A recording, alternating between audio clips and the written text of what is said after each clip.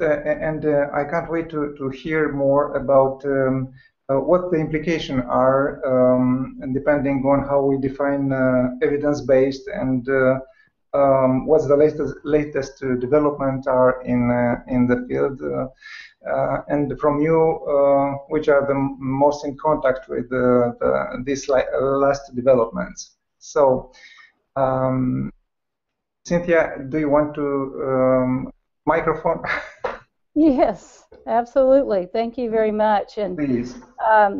You know, and thank you for letting us start out this great plenary. And it's really been the joy of my life ever since the 1990s to work on the evidence base of solution-focused brief therapy. And it's something I really got involved with initially, supporting the work of Enzo Kimberg and Steve DeShazer, who I was also trained at the Brief Family Therapy Center in Milwaukee by them. And they were very supportive of the idea that we needed to develop the solution-focused therapy into an evidence-based practice. And so I've been working on this now for over 20 years. And I've been really happy over the last 10 years. We've made a lot of progress. I have here with me Johnny Kim, who actually came through our PhD program at the University of Texas at Austin and is now a distinguished faculty member at the University of Denver School of Social Work. So we're very proud of him because he's also become like an eminent researcher in the field. And so I guess one of the great things about being a professor or a faculty member is you get to develop students, you know, that also become, you know, researchers in the field. And at this point in my life, that probably is the most important thing to me personally. So Johnny and I are going to kind of conjointly do our presentation together, and he's going to put a PowerPoint up. I think this is a great thing to be able to join with all of you other people, distinguished scholars here, and I'm looking forward to learning from you. And we'll put a PowerPoint up and walk through some of the things that we've been doing in North America, in the U.S., and that have also now spread out into other countries, you know, as we've gotten involved in research in China and Latin America as well. So, Johnny, do you want to put the PowerPoint up there? And, you know, we could all talk on about this for a long, long time. So, Johnny and I wanted to talk basically about a little bit about the research committee mission and function, and, you know, about why we need to review our evidence in solution-focused brief therapy and how we've done that, and how we need to position our evidence, and how we need to improve our evidence. And so I'm going to focus a little bit on the research committee mission and function of the SFBT-CAC, the Solution-Focused Brief Therapy Association, which I think you all know is the, arm of in North America of solution-focused brief therapy, where we run a conference and have also inherited some of the functions of the Brief Family Therapy Center in Milwaukee, you know, where Enzo Kimberg, you know, kept, kind of a legacy and training materials and so forth of solution-focused brief therapy. So, Johnny, the PowerPoint disappeared, so could you put it back up where I can see it again to be helpful? Okay. Oh, is it there? Yes, it is there. So I wanted to talk to you. I've been the chair of this committee, for about the past, I say, 3 or 4 years. But before that time, I served on it, until I served on it until the since the early, I guess about early 2000s, really, actually, when we actually really got the committee going. So having said that, I'll tell you a little bit about the developments, and the PowerPoint disappeared again, Johnny, so you need to put it back up there so I can remember all the things to say. Yeah. One of the... Yeah, I think if you click on it, on Johnny's picture, it will come up and you can see it all the time. I think it disappears. Okay, I think I see it. Okay, good. I got it. Thank you very much for the help, the technical help, Carolyn. The SFBT-CAC Research Committee was something that that evolved out of the SFBT-CAC conference, and where researchers joined together and we began to brainstorm about how we could advance the solution-focused brief therapy into an evidence-based practice. And so some of the developments that have come out of that that have been supported by the by the SFBTA, you know, is that we wanted to do a treatment manual, because that was one of the things that we really needed to understand what solution-focused brief therapy was for researchers, so that we could, you know, put that out into, you know, research communities, so that they could understand what the intervention is, and that we could get better fidelity with the intervention. So we did develop a treatment manual, and last year we developed a second edition of that manual. It's available at sfbta.org, and anyone can download it for free. You know, we made it available. We also published it, you know, in a book, Solution-Focused Brief Therapy, a Handbook of Evidence-Based Practice, which I edited along with some other researchers in the field, Terry Trepper, Wally Gingrich, and Eric McCullum. One of the things that we focused on in this committee early on is we wanted to discover what it takes to make solution-focused brief therapy into an evidence-based practice, so it could be recognized by the U.S. government. That was important. That's important to interventions in the U.S. for them to be funded and accepted into practice communities. And so we actually did a study of that, and we did publish an article called "Is Solution-Focused Brief Therapy Evidence-Based?" that talks about that process. We learned a lot through that about what was necessary to actually get the evidence up into national registries so we could submit our evidence. And Johnny's going to talk about that more, about how we, you know, took the knowledge and then used it to submit solution-focused brief therapy into these registries that were associated with the U.S. government, so we could get it recognized as an evidence-based practice. One of the things that the SFBTA did that helped the research and helped our work a great deal is they funded research awards that were a part of the committee's work, and we were able to then fund young scholars, you know, doctoral students and, you know, other people that were doing mainly intervention studies, but studies that would advance the solution-focused brief therapy. And so we've had a number of those, and then they become associated with us. They come to the conference, they present their research, they publish it in journals, and we've been quite successful. And our proposals for the research have been getting better and stronger, you know, over the last few years. We keep getting better proposals and better young scholars that are, you know, actually doing very innovative and important intervention studies in the field. And that was, again, to encourage the young scholars to contribute to solution-focused research. I think I know the EBTA does something similar to this, you know, because I've served on that committee now, you know, where they encourage research.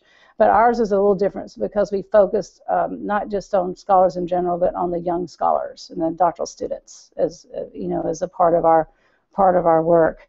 The other thing that we do every year is, and we continue, is have a research day at the annual conference. And this was really meant to network, you know, participants together, practitioners and researchers, so that, and it had a really positive effect because it brought a lot of the solution-focused researchers together where we could dialogue about research. And that has had a good effect in terms of being able to help us to work on projects and carry out some of these other things, like with the national registries and so forth. You can change the slide. The next thing I want to focus on, you know, is really a little bit about, you know, how we have, you know, reviewed our evidence and encourage people to do that. And I want to just walk you through some of the things that we did. You know, when solution-focused brief therapy first started out, just like this cartoon we have up here now, it really was, you know, people in a clinic that were doing almost like qualitative research, you know, that were looking at, you know, trying to develop this intervention.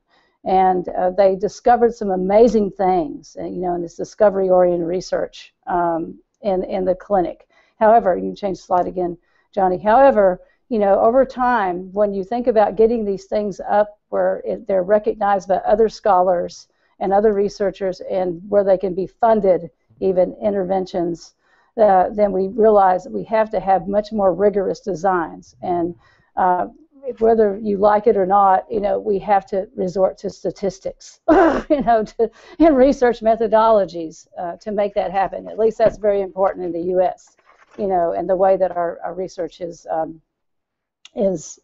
carried out there, and the way that our practices are recognized. Go ahead, Johnny. So one of the things we did early on, was the researchers that were associated with this group, and also Wally Gingrich, is that we decided, and it was a vision of Enzu Kim Bird, that we needed to have a book that could review the evidence of our research. And this was something that a lot of people participated in around the world, and we developed this book, a Solution-Focused Brief Therapy, a handbook of evidence-based practice. And we also had it published by Oxford University Press, which is a prestigious publisher, to give it attention. That's my main publisher. I've had a lot of, experience with that publisher and do a lot of work with them. Even currently I'm the editor-in-chief of the Encyclopedia of Social Work, and that is a publication, one of their reference publications in the U.S. and also spreads out through the world, and I have other books with them. And we were fortunate they picked up this work. It's now been translated into different languages like Japanese and Chinese as well. And so it's, sort of moving out and, into the world. But Enzu traveled a lot, as you know, in the world. And what she said, to me and to other researchers is, I believe there's a lot of research I hear about as I go, but it's not being pulled together in one place. And so she first talked to Alasdair MacDonald about trying to develop a book like this, and somehow over time it got handed off to me as the lead editor on it. I don't know how that happened. I think it's just because I was willing to do the work. And that's how that happened. And many of you, of course, even on this panel, they participated in that. And I think it's has the potential to have a positive effect, in understanding the evidence-based and solution-focused brief therapy. Go ahead, Johnny. Of course, there's been many other works on this. We've made a lot of progress. There's some meta-analyses, and we have this one that was done by Stams et al. That came out of the Netherlands, and that was actually one of the first meta-analyses in the field. And then you see the one up there that Johnny did in 2008 was also a very important contribution to the field. It was actually the best read journal article in the journal Research on Social Work Practice for 3 or 4 years. It was the most cited and the most read journal article. So when it got in there, it got a lot of attention, and that was Johnny's dissertation research.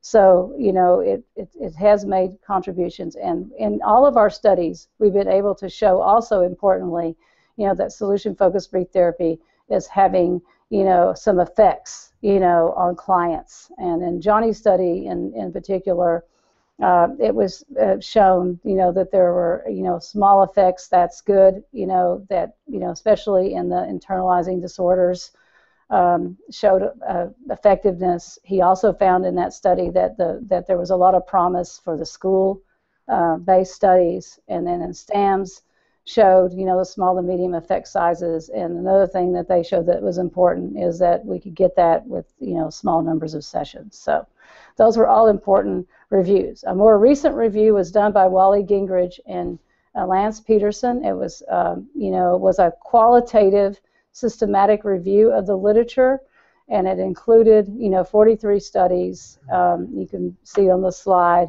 there was positive benefit with the SFBT. There was, positive trends, in 23% of even the studies. And again, he found, an interesting finding is that the strongest evidence for effectiveness came to the treatment of depression in adults, with 4 separate studies found SFBT to be comparable with well-established alternative treatments like cognitive behavioral therapy, for example. And 3 studies examined length of treatment, and all found SFBT used fewer sessions than alternative therapy. So those reviews, become important, to understanding our overall evidence. You go ahead and change it again, Johnny. I really like this review here that came out of the UK. It was published in a journal with a very high impact factor. I was, very impressed with it. It was rigorously done. It was for practitioners. And in this one, they looked at child and family interventions, Bond, Woods, and et al. There, the SFBT was also found to be an effective intervention, especially early intervention, where the presenting problems are not severe. And so that, if you haven't read that review, I really encourage you to pull that one up and take a look at it. It's a good review of the literature. Okay, Johnny, Johnny and I have focused a lot also on the school settings, and we published 2 reviews of the literature, you know, in that area. One that dealt specifically with a review of all the outcome studies that we could find on solution-focused brief therapy in schools, and another one was published in relationship to looking at school social work practice studies that were conducted, and you know, the solution-focused studies were also included in that review. So it gives a different picture, you know, of the kinds of interventions that are being done in schools. Most recently, we've gotten involved. I, you know, was contacted by researchers in China, in mainland China in particular, and they wanted us, you know, to, you know, get their literature out into the U.S. We started working on some articles, and first we published an article that just dealt with the practices of solution-focused brief therapy in mainland China, you know, looking at the different settings and different ways that it was being applied there. And then we were able to do a meta-analysis of their studies, of their outcome studies in mainland China. I think this makes a great contribution. It shows that the work has moved into China, and I was just in China in July doing training over there, and I went through Taiwan, and I went into mainland China and did clinical training on the solution-focused brief therapy, and met many people that were applying it in China, you know, in the health and mental health settings, and also in the school settings. And it's really spreading in China. It's a new development. The first article on solution-focused brief therapy was published in 2002 in China, and since that time, it's been growing steadily across the Chinese provinces. Go ahead, John. And then another thing, I have a student that came from Chile. She is now doing her dissertation research. She's gone back to Chile and taken a job in a prominent Chilean university in Santiago, but she was sent by the Chilean government to learn interventions in the United States and to get a PhD. And she has now taken on solution-focused brief therapy. She's very enthusiastic about it. She was a therapist that came out of the family services, works a lot in primary care clinics in Chile, and very interested in the substance use. And she wanted to do her dissertation research on solution-focused brief therapy. So we started with this systematic review looking at the applications of solution-focused brief therapy with Latino populations. That's important to the U.S. It's important to migrant populations in general. I think you know about the migration of people out of South America and into the U.S. and other countries, and that's very important. And so she was interested in that. So we did this systematic review with Latinos, and it builds on the kinds of work that Mark has done, with his trying to spread, with in the Latino populations, and but this particularly didn't focus on, Spain, but on the Latin American countries, and so we did that, and we found some beginning research studies and that are applied, in that area as well, in children, adolescents, schools, couples, mental health settings, and so forth. Go ahead, John. So now I'm going to talk about, in terms of, with this research, one of the things that we've realized is that we need to position our evidence. Now that we have sort of compiled and synthesized a number of studies, we have to sort of use that to position and sort of get the word out there.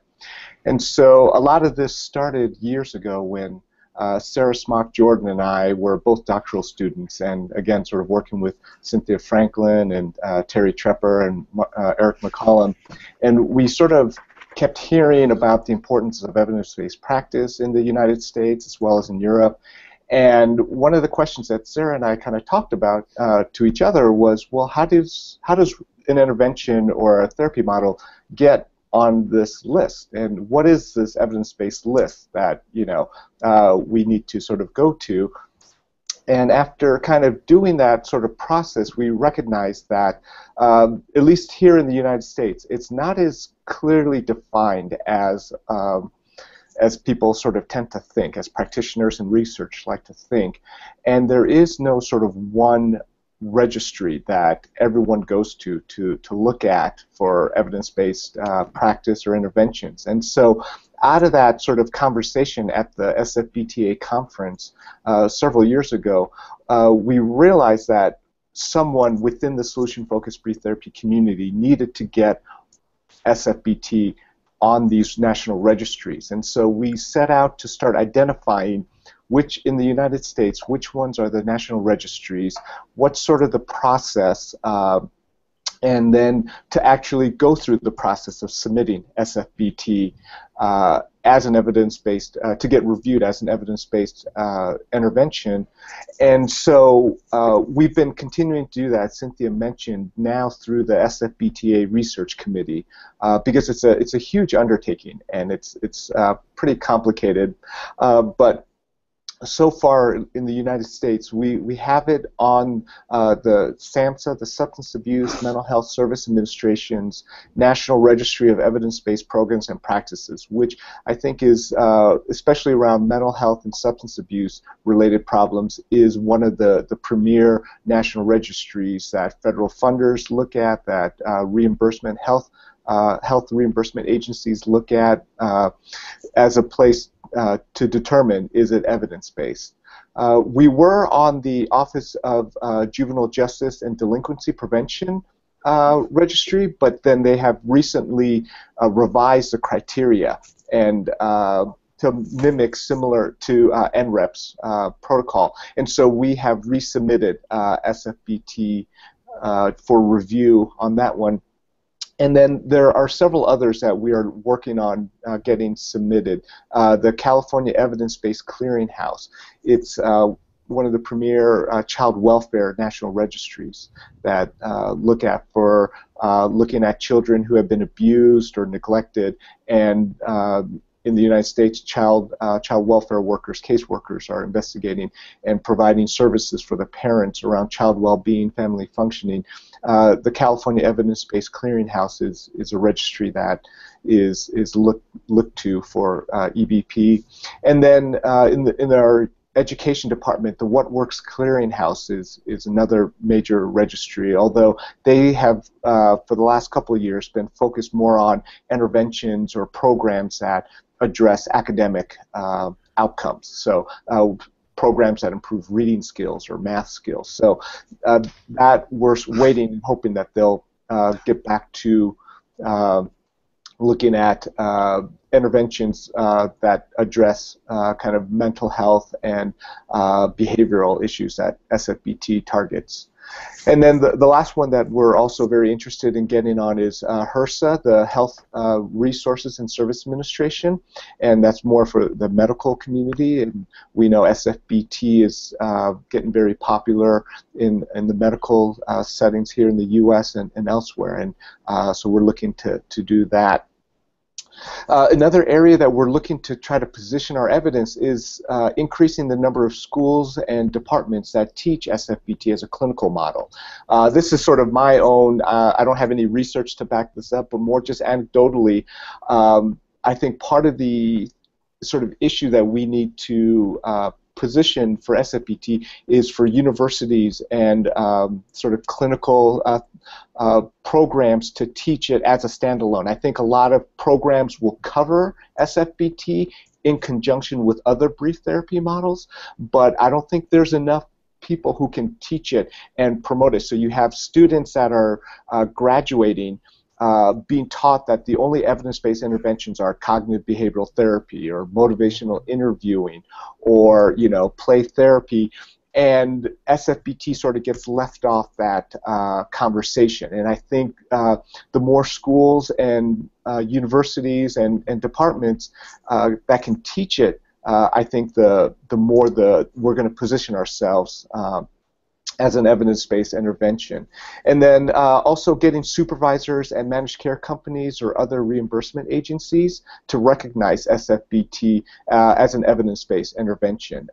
It's great that we're getting on these national registries, but there's a lot of people who influence what practitioners do in the day-to-day field, telling them that, you know, you can't do SFBT because we won't get reimbursed for it, or that's not an evidence-based intervention, and, you know, we want you to use, you know, some other brief therapy models. And I get that a lot from my students, saying that, you know, my manager or this, you know, health reimbursement agency won't pay for services if I use SFBT because they don't think it's evidence-based. So I think we need to position our evidence now to help get that word out and sort of debunk that myth. And so the last thing I wanted to touch upon is sort of the need to improve our evidence. And this sort of goes hand in hand with the previous needing to position our evidence, because as we continue to look at SFBT effectiveness with other populations, settings, and treatment problems using rigorous research designs and methods, that's going to only help improve our national registries. So we are able to continue to submit new studies that get published on mental health and substance abuse sort of studies to NREP, as well as these other national registries in the United States, and that's going to improve our ratings. And I think that's also going to be an important, not just getting on these registries, but also having good sort of ratings as well. And then also it helps generate new ideas about SFBT and improvements in SFBT treatment delivery. There's a lot of talk in the U.S. around treatment fidelity and implementations, and so people can say, I do solution-focused brief therapy, but, you know, how do we really know they're staying true to sort of the core models, or are they deviating things that a lot of people may sort of question or say, is it really sort of at the core SFBT? So we need to sort of improve our evidence and look at monitoring treatment fidelity, implementation, and as Cynthia talked about, we can see it spreading to other countries, and doing research to try to learn how well did it work in those areas and what was sort of useful or helpful for that population. So so that's kind of all. I'm going to kind of pass that along to the next group.